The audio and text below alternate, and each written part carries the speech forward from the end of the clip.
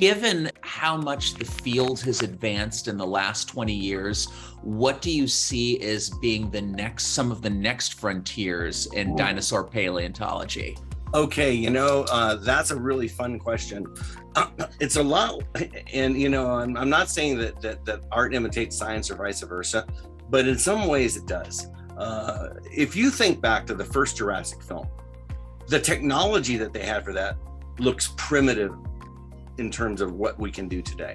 And at the time of that film, if you had said to me, well, what color was a dinosaur? I would have said, I don't know.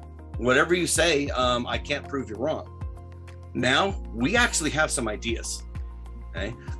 For example, we can see melanosomes, which are pigment structures in preserved feathers and patterns of dark and light on skin, things we never even dreamed of back when those first films were first made.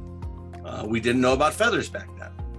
So my answer is, I have no idea what we might find in the next 10 to 20 years. But I do know we will find things we wouldn't have dreamed of today.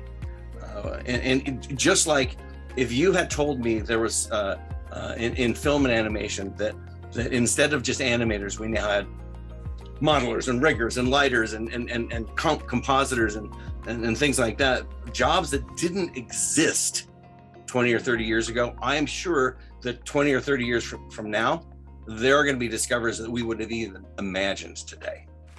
Wow. Yeah, it's really exciting. It's really exciting.